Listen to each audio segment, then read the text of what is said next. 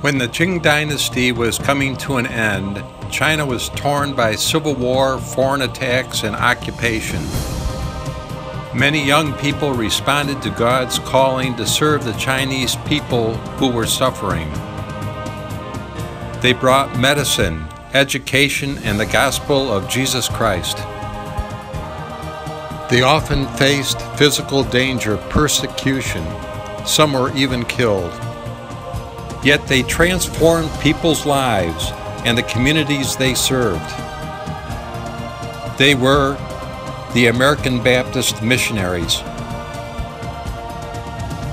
This is a story of one of these missionary families who died in a plane crash en route to mission site in 1947. The sole survivor of 28 passengers was the youngest son, Paul Vick.